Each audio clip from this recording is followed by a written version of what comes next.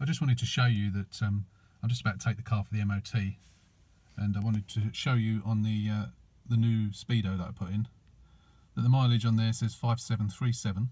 The car's actually done 20,994. I did a proxy alignment, and as you can see, I expected it to flash. Because I'm not a crook, I'm putting it to what it should be.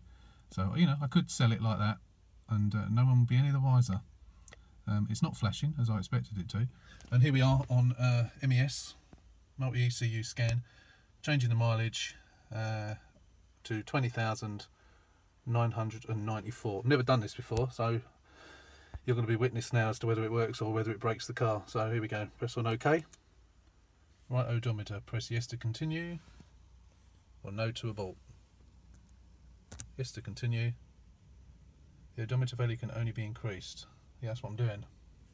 Press Y to continue, or no to abort. Yes, in progress. Oh, it's done it. Well, it's gone to 2998 for some reason. There you go, 2998 instead of 2994. It's just flashed up on my phone. Islamic State of claim responsibility for the Westminster attack. So topical. 20,998. It's done that. That's it. Job done.